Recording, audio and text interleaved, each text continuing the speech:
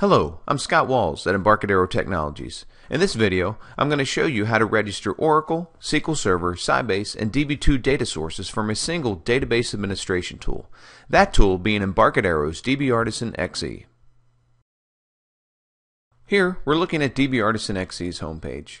To register a IBM DB2 data source, simply right-click on the node, Register, select the platform, drop down the server, select our server, provide a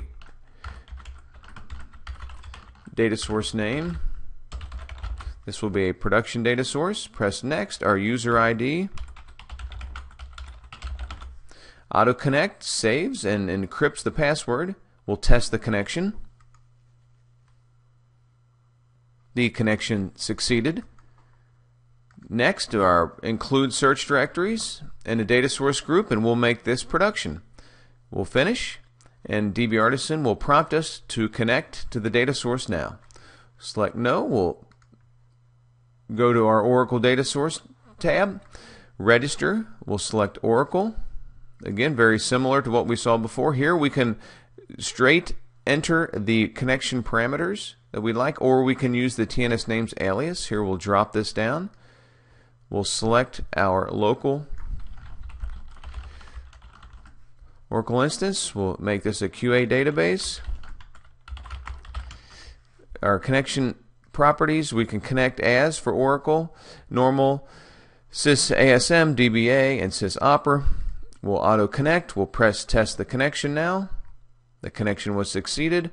Here we can skip right to the data source group, and let's make this a QA data source. Finish, and again DB Artisan prompts us to connect. Minimize that node. For SQL Server, right click again, select the SQL Server platform. We will go ahead and straight enter our connection, our server. This will be a test server. Press Next. Test the connection. The connection succeeded. Press OK.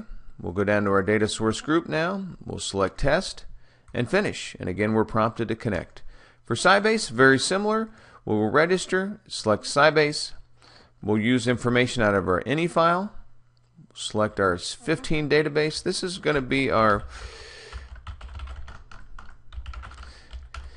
I'm going to name it specifically on GIM, our investment management database. Press Next. Our entry, user ID and passwords will auto connect again. The connection was succeeded. Press Next. We'll step through, and on our select category, this will be our production. So we'll press Finish there. So here we see our entries. We're also able to create new nodes if we'd like. For instance, I'd like to create a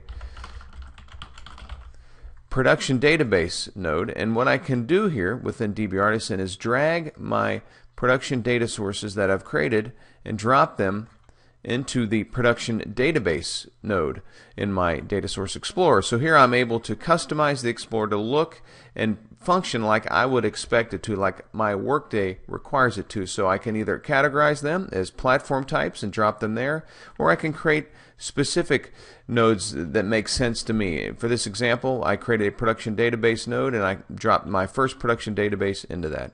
So again, walk through registering DB2, Oracle, SQL Server, and Sybase data sources within DB Artisan XE.